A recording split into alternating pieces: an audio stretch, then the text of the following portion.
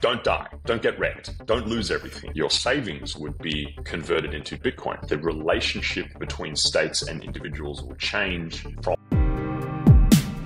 Why Bitcoin? Why does Bitcoin matter to you? Why are you in the space? Not even buying it, but also building in the space? That's a great question. So I think there are, I can point to a couple of moments or milestones or times. I wouldn't say there's just one for me that was, maybe a single catalyst for Bitcoin. There was a time that I first bought Bitcoin, but that's different to, the time when I got Bitcoin, or the time that I really went down, or the times that I was really going down the rabbit hole. And then there's the time that I decided to do it professionally, in a sense too. I suppose starting with when I really got it. That for me, like many others, was in 2020. Everyone remembers 2020 and all this crazy stuff that was going on there. And, I think for me, there was a series of confrontations with this fact that the world, or at least my corner of it at the time, being in the United States and having Australia, it was run by really governments of people that weren't representing the people that they purported to, and were making a number of decisions that not only did I kind of disagree with at the time, things about lockdowns and responses to COVID and printing lots of money and all this kind of stuff. Not only that these were decisions that I thought were bad decisions, but that there seemed to be very little recourse democratically to solve these problems. And also the more time that I spent thinking about them, the more realizing that these were kind of deeply ingrained structural long-term problems with how these governmental institutions have been allowed to develop and decline. And so while this was all happening, obviously, there was a Bitcoin bull market going on too. And so kind of coincided nicely with me just tumbling down the rabbit hole, not only learning about Bitcoin, but also seeing it really as, I mentioned before, lack of recourse to problems that I saw in the world, seeing it really as potentially that, as being the thing that was a way to counteract a lot of the negative forces that I saw going on in the world. So that's, I guess, high level of kind of like why Bitcoin and where I started to get really inspired by it. At the time I was working in tech, working at a venture capital firm, a fairly well-known one in Silicon Valley, and had been in tech for several years, and so I was kind of familiar with, I guess, the process of starting tech companies, people who had done it, and it was kind of in this milieu of Silicon Valley startups. And so then a couple of things happened to me over the course of that year of 2020 and then 2021, was realizing not only is Bitcoin, the kind of the importance of Bitcoin, and not only realizing how important Bitcoin was at a macro level, but also deciding that I wanted to commit myself to it professionally, full-time, maybe for a lifetime as well. So decided that that's what I wanted to do in a general sense. And then from there, it was somewhat easier to just think about, well, how can I contribute? What types of problems could I solve? And all of that led me to eventually quitting my job and starting a company. So this is when you started the company with your brother, Thomas, called Hey Apollo. Yeah, so started Apollo with my brother, Thomas, and our other co-founder, Sahil, at early last year in 2022. And yeah, we started the company, well, really because I guess going back to what I was describing about the process of deciding that we wanted to do this, it was asking some really basic questions, like how can we help Bitcoin? How can we help Bitcoin adoption specifically? And many different ways, I suppose, that you could do that. But the one that we landed on was helping to onboard people to the Bitcoin ecosystem and network, specifically helping people to find out which products to use, to compare Bitcoin products and services, to find out what to trust and why, and in that way help people get onboarded to the network. So Apollo is a platform where you can see reviews from Bitcoin products and services. Can you also buy Bitcoin directly in the platform? No, we're not an exchange. It really is just focused on the products. So exchanges for sure, hardware wallets, nodes, all different kinds of products and financial services too. Really, it's a place for people to discover them, to compare them, to read about the experiences that other Bitcoiners have had with them, and then figure out what's right for them. Interesting. Is it just Bitcoin products, or is it in the long-term plan with other products too? It's outside of the Bitcoin ecosystem. Yeah, that's an interesting question. So it's Bitcoin products today, but of course the vision that we have not only for, I suppose, the world of Bitcoin products, but also Bitcoin more generally, is that Bitcoin's really going to eat up and subsume so many other adjacent product and service categories, which will, over time, perhaps in the not too distant future, will become Bitcoin categories themselves. So by way of example, you can already see this somewhat, but in 5 years' time, there will be Bitcoin life insurance products. There will be Bitcoin mortgages. There will be Bitcoin, all different kinds of credit products related to Bitcoin. So really what we see this is Bitcoin products and services is a niche today, but eventually all companies will be Bitcoin companies, and everybody will have a Bitcoin offering or a Bitcoin related offering.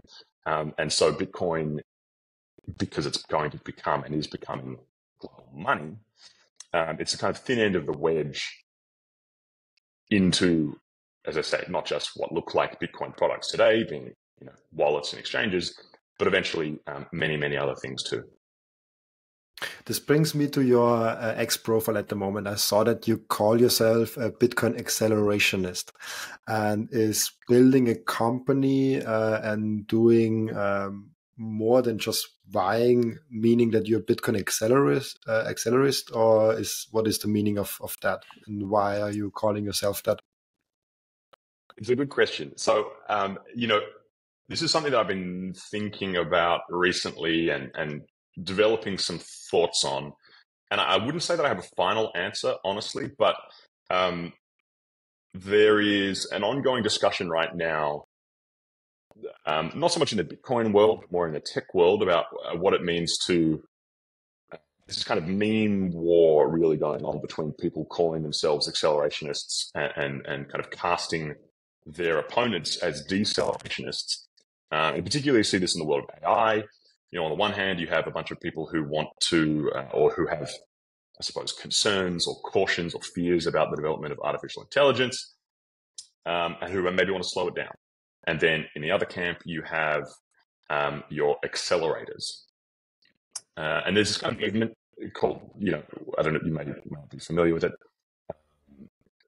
called effective accelerationism. And you've got a bunch of AI people who are kind of mimetically joining forces and are proponents of just going really fast and building really fast in the realm of AI. In addition to that, there have been some kind of interesting offshoots or forks of some of those ideas into, I guess, other domains and other fields too. And Bitcoin is one of them. And I think, so what does it mean to be an accelerationist with respect to Bitcoin? It's a long, complicated question, I guess. My early thoughts on it are that it's a useful frame to tease apart some important, perhaps under-discussed issues in Bitcoin. And in particular, how people see the either natural or inevitable or probable course of Bitcoin adoption going. I guess to be more specific, there's one, let's say broadly defined, there's like an accelerated maximal speed version of Bitcoin adoption where we just say like more Bitcoin usage, full stop, is good for Bitcoin. We want more people using Bitcoin in whatever way they want to, and let's just get as many people to join the network as fast as they can in any capacity. And this might sound like a bit of a straw man, and I'm not necessarily saying that people hold these specific views, but like this is just one way that you could, I guess, divide the world. So that's maybe an accelerationist point of view. And on the other hand, yeah, so yeah, well, how does that sound? You tell me. It sounds great. The one question that just came up in my head is like, there is always a debate going on if hodling and just spending the fiat and the fiat that is overlapping in your income, just getting that into Bitcoin but spending the fiat, or is spend and replace? Like, do you have to fire up the Bitcoin circular economy, or is just hodling on the best place? For me, it's an interesting question because in some countries you have to deal with taxes. If you spend Bitcoin, you have to deal with a lot of other stuff. And how do you see that in accelerating the Bitcoin adoption? Can we have an accelerate Bitcoin adoption if most just hold them? Is holding Bitcoin using them? That's a good question. I'm not sure that it, immediately does it neatly fall along accelerationist lines. I'm not sure. I mean, I can certainly see the argument that the more circular economy type activity that there is, I suppose it's maybe furthering proofs of concept of what a hyper Bitcoinized future could look like. And so in that sense, maybe it is a bit of a vision of an accelerated future. But I suppose, perhaps equally, I would say that just buying and spending Bitcoin, it's not clear to me what the actual spending of it, or even if it's spending and replaces, it's not clear to me what that necessarily adds in a macro big picture sense to Bitcoin adoption, right? You have a whole bunch of pockets of circular economies, and that's wonderful, and perhaps wonderful for the people in them. But if they are isolated, even if they're well-functioning ones, that's perhaps somewhat different from, as I said, like big picture progress of Bitcoin. I'm not sure. I mean, it goes also back to the stages of money. We know that we are not just like, you cannot just create money and be immediately unit of account, immediate of exchange. The first money has to, in my opinion, prove itself as a store of value. And if it's then a store of value and people trust it and people believe in the value, then it can slowly start as a medium of exchange because people are having it and they want to exchange it because so many people have it. And then when all the people are exchanging it, then it slowly gets a unit of account. And I just think we are now in the store of value phase because it's just like such an early stage. I very much agree. I think this is perhaps more of a question of what is the definition, or what is a definition of success for Bitcoin. How many different properties of money does it have to be fulfilling for, I suppose, the mission of Bitcoin to be achieved? If it's never anything more than a store of value, like a digital gold, this is not the question, but would that be a success or would it be a failure? Or does Bitcoin have to be a medium of exchange? I think if you ask Michael Seyr, I think he would perhaps say something, not to put words in his mouth, but the Seyr point of view, I think, would be that Bitcoin is property, and it's the best property in the world. It's the best store of value in the world, and we don't have to have it scale as a medium exchange for 8 billion people for it to succeed. On the other hand, if you were to ask the Bitcoin Cash crowd or other people like them, they would say no. Bitcoin is supposed to be peer-to-peer cash. and if it's not that, then it's failed. So this I guess is kind of gets to the heart of what Bitcoin is supposed to do and what is the mission of Bitcoin, if there is one. When you look at, let's say, the year 2050, and you would now say, oh, this has to happen for Bitcoin in order that I say in 2050, oh, it was a success. Like what metrics has Bitcoin to hit? What has to happen in 2050 for you to say, when you are then in 2050, oh, Bitcoin actually was a success over the last, let's say, 25 years? In your opinion, how does that look like? I think I agree with you about the stages of money, and that perhaps store of value precedes medium of exchange. And so thinking along those lines, I would say there are certain milestones that we would want to see Bitcoin hit, perhaps in a certain order. So becoming the preeminent global store of monetary value would be one of them. Really overtake and replace gold, for example. That would be a surprise to me, but I think it would be something of a, I would expect that to happen soon. So that would be one. I think, okay, so what's the current market cap of gold? If Bitcoin reached it, I think that would imply a price of around 700K. Now, obviously, that doesn't take into account a lot of that monetary energy actually. I don't know, price targets are hard, but certainly north of $1 million a coin. But yeah, aside from just the number, I would say, what role does it play in society? Replacing gold would be one, and there are many other stores of value too that I think many people in Bitcoin would agree the monetary energy of which should go to Bitcoin. But so but you're seeing fiat still be around in 2050. I think so. Yeah, I do. Predictions are hard, but yes. I don't think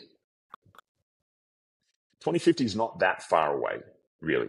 2050 is about as far away as the year 2000 is from today. And it's very, very hard to imagine everything, fiat-based monetary financial systems being wholesale replaced by Bitcoin. That's even if Bitcoin is capable as a network with different layers of handling the applications that the fiat financial system performs today, which I'm not sure if it can. But even if it could, I think, I'm just not sure. Like, that would be so radical and so crazy. So I wouldn't say that it's a failure condition of Bitcoin if fiat economies still exist in 50 years now, or 25 years. Now, do I think that they will be the fiat currencies that exist today? Probably not. Many of them will die, and probably die within the next 10 years. But, fiat currencies aren't hard to create. So fiat in general as a thing, as a phenomenon, will still exist. Individual fiat currencies will almost certainly die. Interesting. So so for you, it's more about the store of value, and you have more questions about the medium of exchange still. Yeah, I suppose my questions about medium of exchange are on two levels. One is,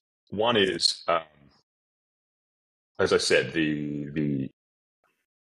there's a technical question of, is Bitcoin technically capable of scaling to 8 billion people as a medium of exchange, or even a meaningful subset of them? Which today, I think the answer is no. I think that's fairly uncontroversial. But then the secondary question is, does it have to? Is that necessary for Bitcoin to succeed in some sense? So what does succeed mean? Again, there are different definitions, but, if Bitcoin can act as a real disciplinary constraint on the excesses of fiat, even if it isn't, a global medium of exchange, would we say that Bitcoin succeeds under those circumstances? I'm not sure, but maybe. Interesting. This maybe gets also in a different topic of mine.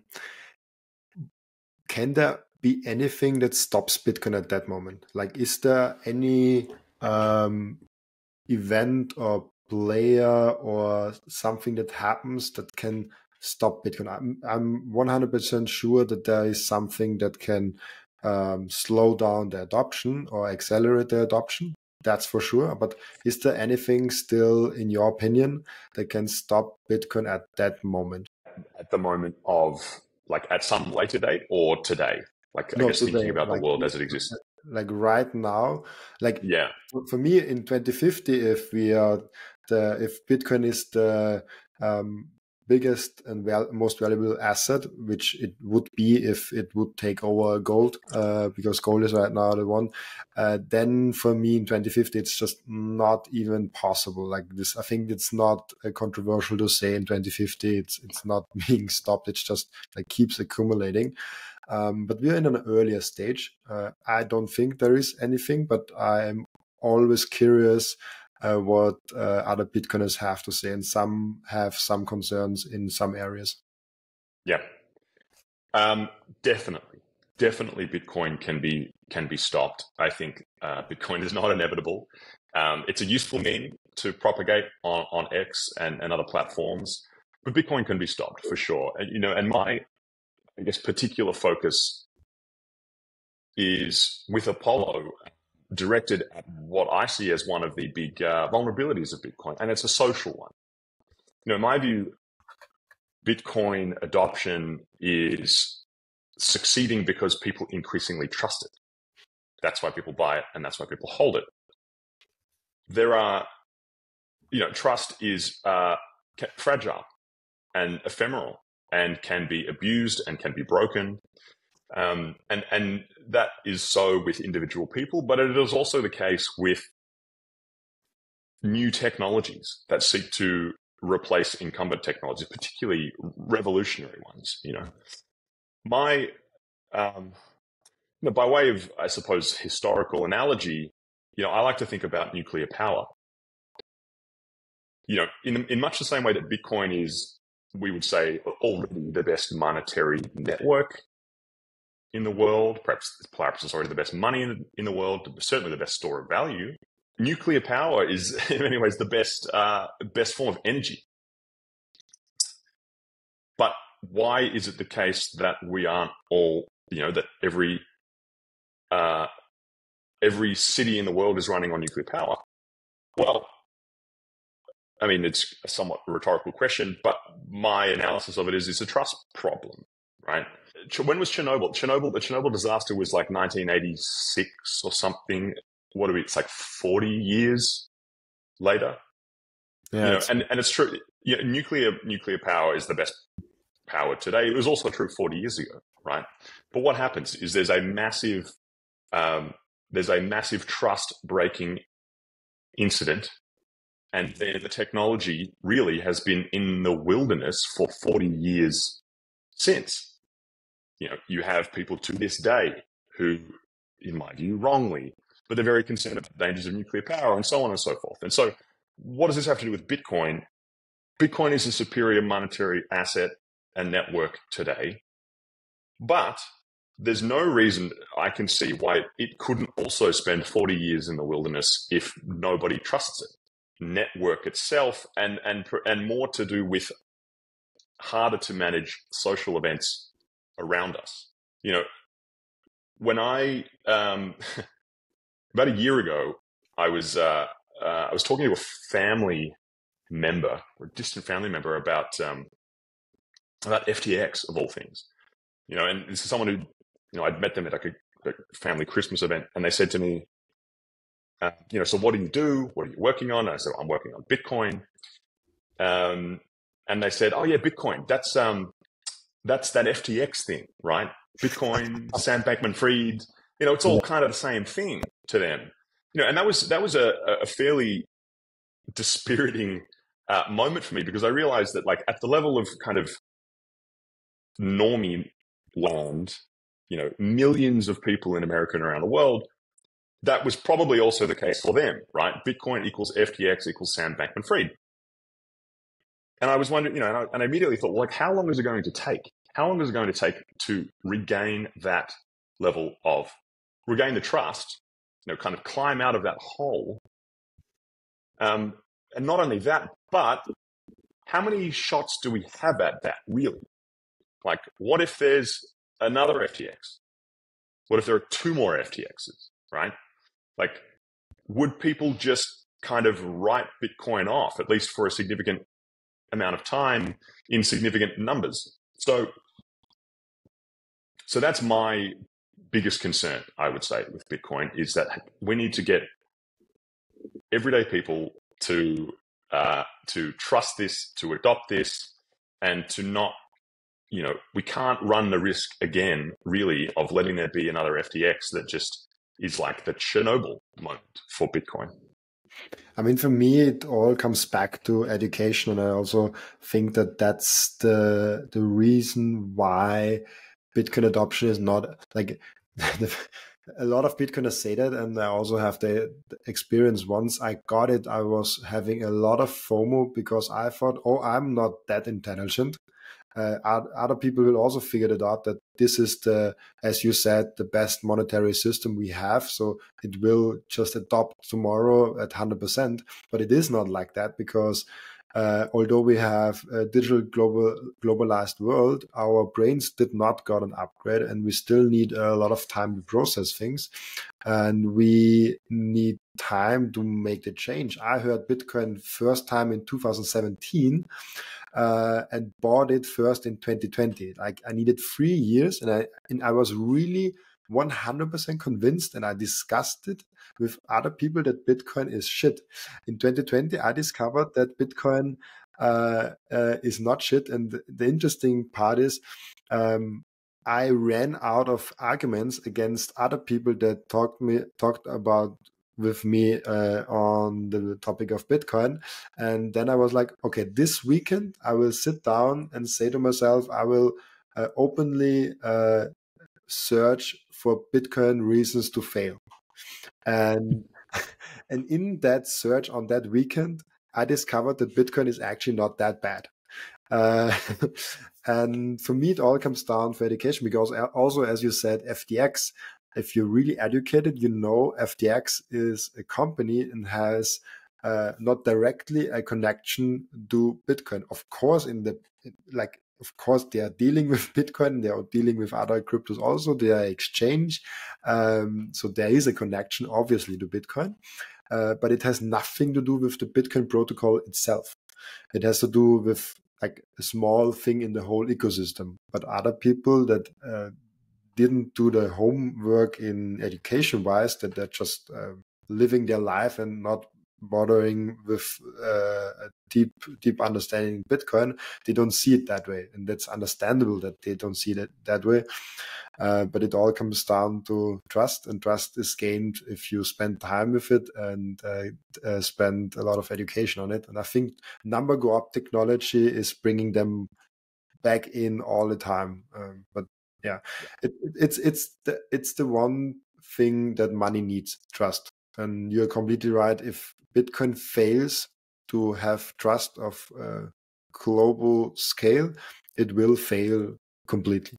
And in order like this, to put it in a question, for a normal pleb, for a normal person that is just having Bitcoin right now and is like loves the technology and is completely into the Bitcoin adoption, and what can they do to increase that adoption and avoid an FTX? Because like there will be companies built and they will fail eventually.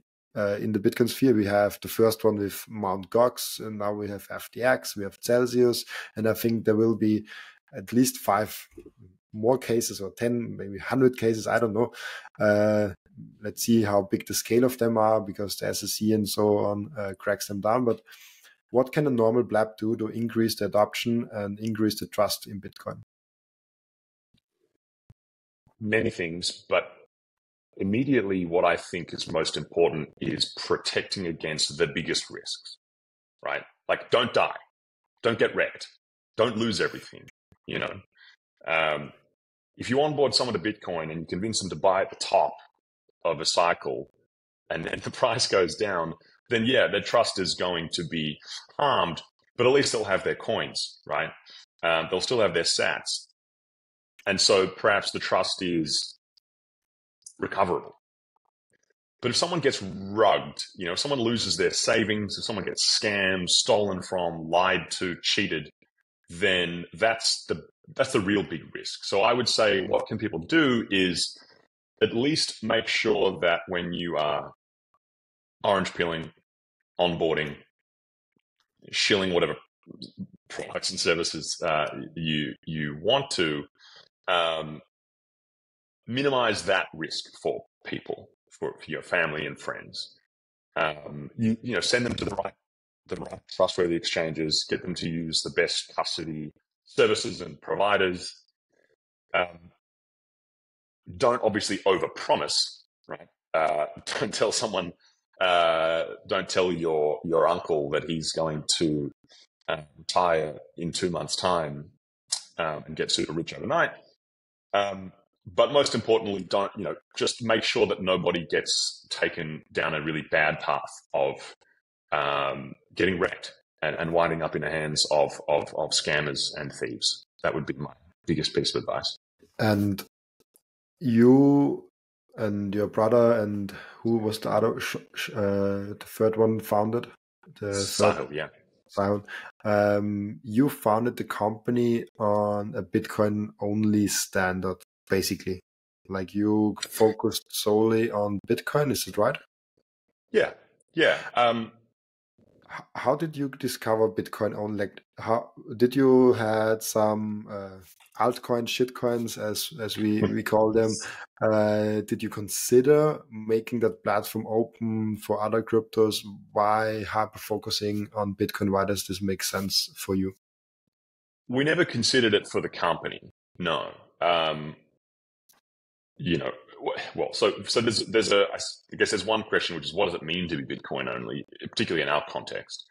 You know, and it isn't necessarily black and white because, you know, we are an index, I suppose, of products and services that companies have Bitcoin products and services. So there are companies that have a Bitcoin product that also have altcoin products. Coinbase, for example. So Coinbase is listed on Apollo and people can review it and learn about it. But for us, the relevant the distinction to make is the Bitcoin part. So if you have a Bitcoin offering, and you're not obviously there are other qualifying factors too, but that's how we make the distinction. If you don't have any Bitcoin offering, then you're just not relevant for Apollo. So that's kind of how we think about Bitcoin versus other stuff. Why not include other cryptocurrencies? Well, I mean, it's much the same. It's not purely ideological. It's not because we're just laser-eyed Nazis, but it's because when you're building a company, you're trying to build something that will stand the test of time. And I think the objective fact is that altcoins don't. You can gamble on them, sure, but they don't stand the test of time. So if we think about what's going to be around in 10 years or longer, it's going to be Bitcoin. And so the choice really is obvious for us. Like, why would we predicate our company on a bunch of junk that is that's going to flame out within one cycle? It just doesn't make sense. It all goes back to trust and actual decentralization, and thinking of, is an altcoin even actually decentralized when, for example, at Ethereum, there can be a rollback of a transaction. There can basically a complete overhaul of the whole system from proof of work to proof of stake. I don't know if that's actually that decentralized, and if the use cases of a video game character is maybe better off in a centralized database, more effective. I don't know. Let's see Yeah. how it plays out. I'm just like I did some altcoins. I did Ethereum. I did some really small shitcoins also. But in 2021, I was going all in only in Bitcoin. I was completely, as you said, laser-eyed maxi. I was completely only in Bitcoin then, and it turned out really great so far. And I think Bitcoin is definitely the only winner, I think, in the long run in that game. But let's see. The time will tell how we will continue that way. And I have watched one podcast of you and your brother discussing about the sovereign individual, and I will not open that whole book now because it will be a completely other topic. But what for you is it meaning to be a sovereign individual, and what does it mean to be a sovereign individual, maybe even outside of Bitcoin? Like, what is it meaning? Why do we need Bitcoin to be a sovereign individual? But also, what elements are outside of Bitcoin to be a sovereign individual? Sure. So I think you're right. We can't summarize the entire book here, but maybe it's worth just discussing high level the themes, or some of them, the overarching themes. And so I suppose from my point of view, how would I describe it? I would say The Sovereign Individual, for those of you who don't know, it was a book, history book of sorts, written in the mid to late 90s by a couple of guys who their area of study is, I think, as they describe it, mega political trends, like macro historical trends that occur on the scale of not decades, but hundreds of years, maybe even thousands of years. And so the book is written with that frame in mind, and in particular, I suppose, forecasting, predicting, or even describing that society then in the 90s, and pretty much the same case now, is on the cusp of one of these big mega political trends of kind of an epoch-changing, paradigm-shifting movement. And that movement is, as they describe it, from the era or the world of nation states as they exist today, out of that.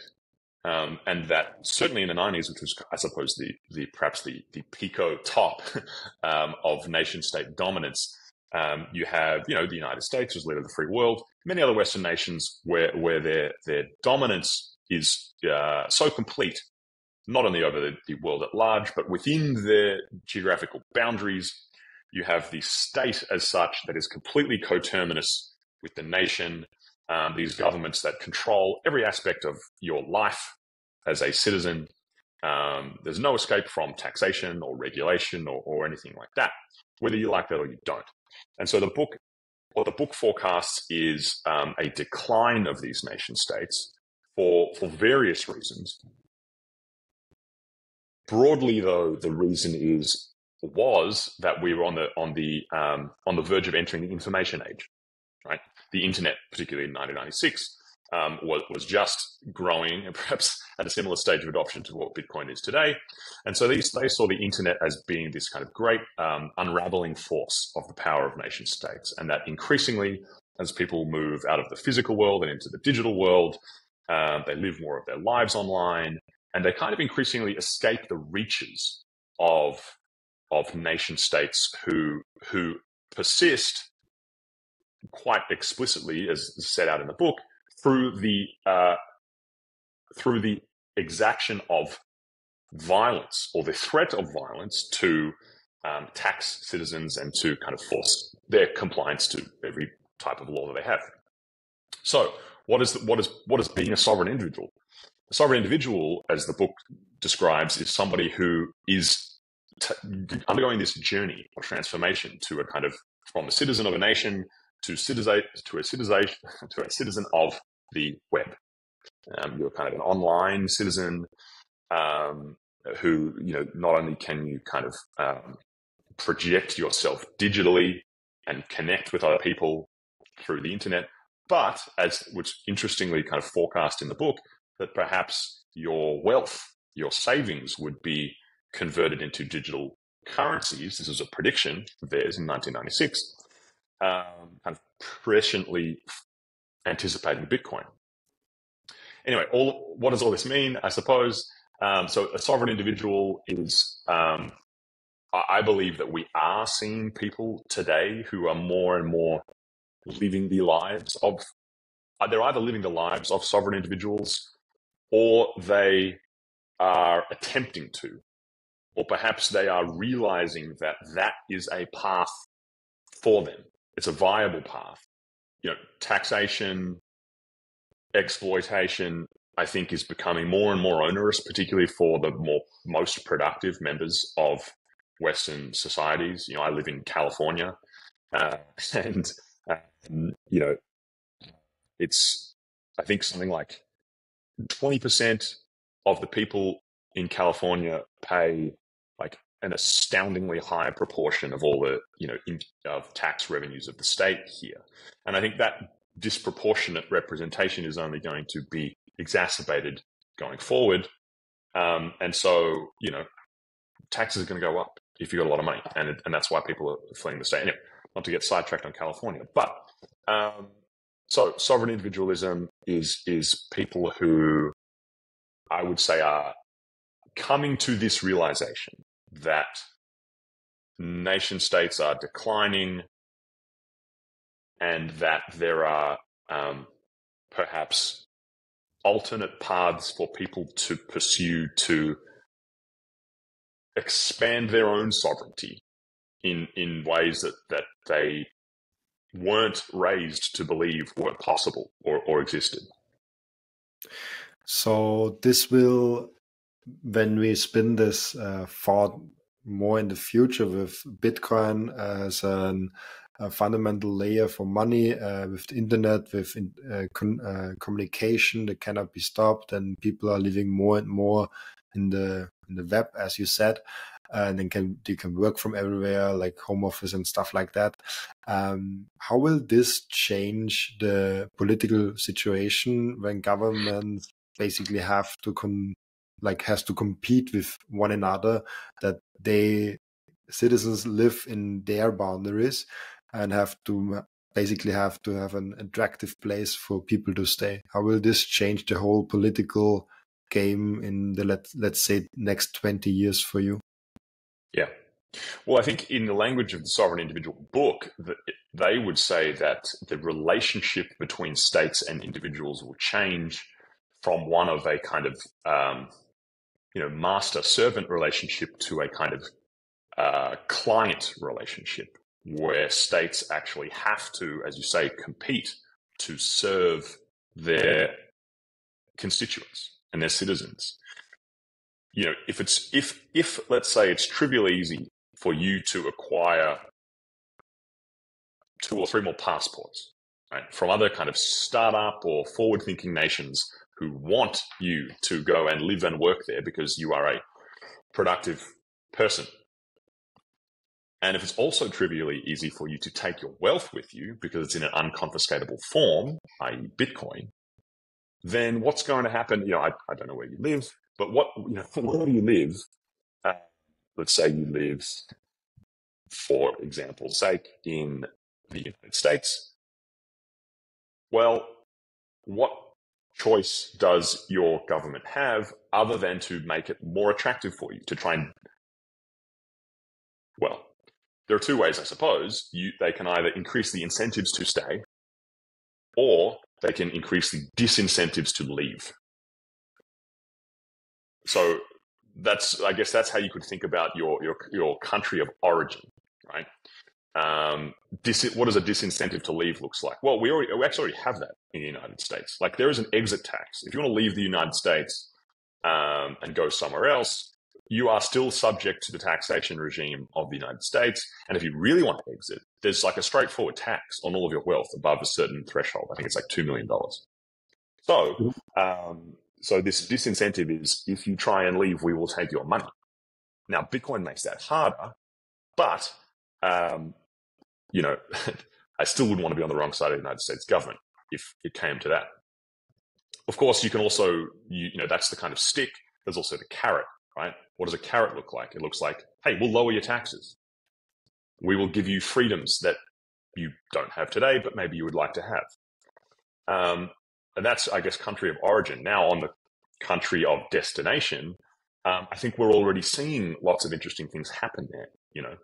El Salvador is, in the process of developing new regimes to attract tech talent, people in general, opening up their kind of passport for a certain amount of investment.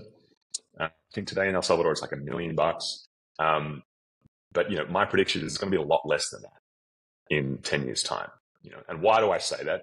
Because today there's one El Salvador.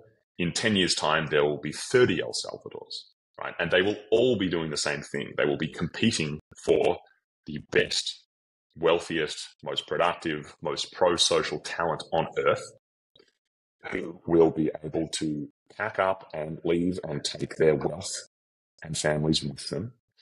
And so you're going to see, I suppose, a great increase in the competition, and these kind of, there's going to be a market basically for citizens. In other words, it's going to be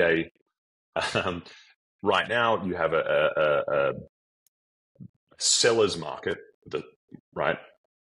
Put it in like real estate terms, you have a seller of government services, and it's really a seller's market. There's nothing you can do, more or less. Like for most people in the world, you take whatever, you have a monopolist on your doorstep. There's nothing you can do. But the world is moving to a buyer's market, buyers of government services, right? You're going to have many to choose from, many places to go, and the balance of power is going to shift dramatically. Kind of beautiful future if we are thinking about that. Absolutely. There's one more thing I would like to ask you. I also heard it on a podcast of yours. You were talking about future post ads. And this is something I hear more and more in the Bitcoin sphere about value for value. Like you provide some value. For example, I have this podcast and people can via Fountain or via any other app stream Satoshis to me or just send Satoshis to me. And this is quite amazing, or even X tries to do that with you have to pay for Twitter Blue, and or YouTube Premium is also that, like you pay for YouTube Premium, and content creators that are monetized getting a certain amount of that. It's in the fiat world, but it's based on the same principle, I would say. Why do you think we have a post-ad era? Like, do you think that there will not be any paid advertisement, or will it look different? Like, what's your take on value for value and the post-ad future? Well, I'm certainly not an expert on this stuff. And as much as I do, I think value for value is very interesting.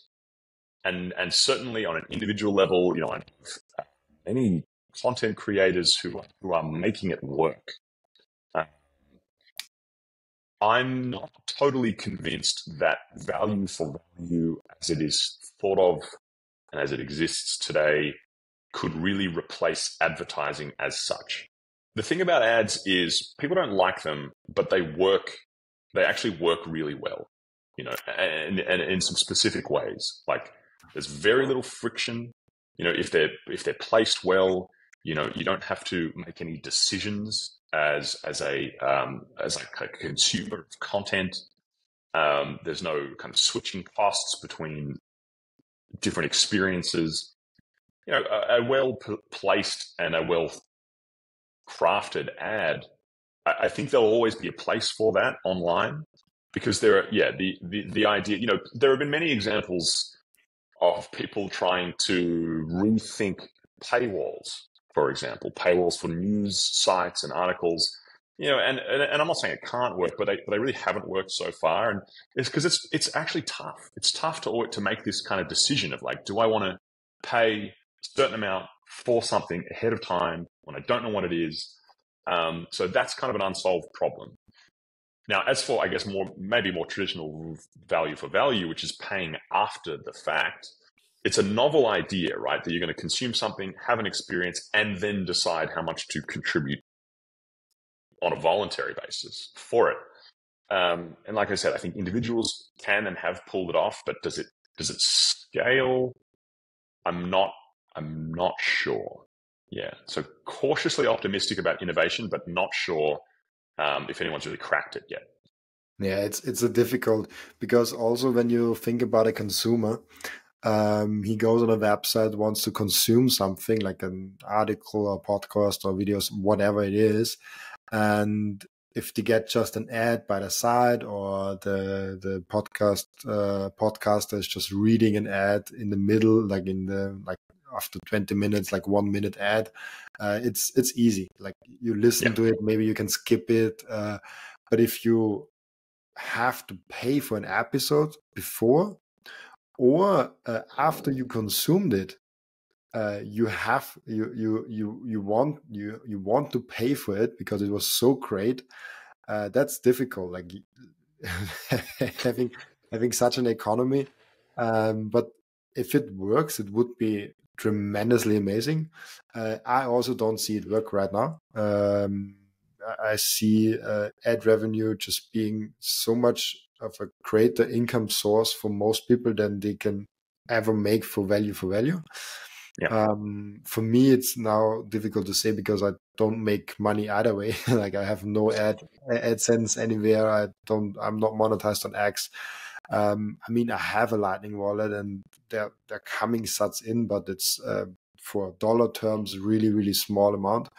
And I would like, I am really curious about it. So when I saw and hear you talking about it, it was interesting to me.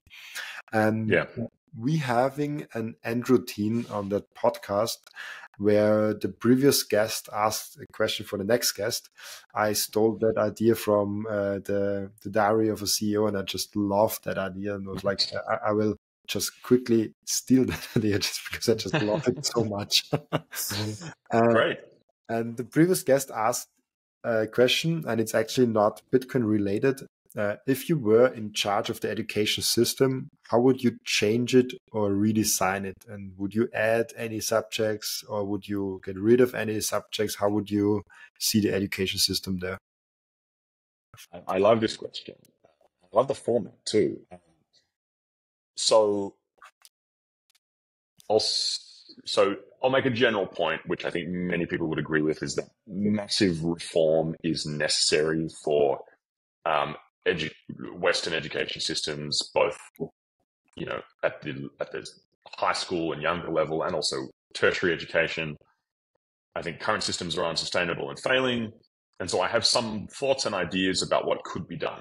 Now, I'll preface this by also saying that I don't have any children yet, and I know people who do. I know that it's easier to talk about the problems and easier to speculate about possible solutions than it is in practice to execute on them, particularly when you have children and you are just trying to do the best thing you can in perhaps not a super risky way for your kids.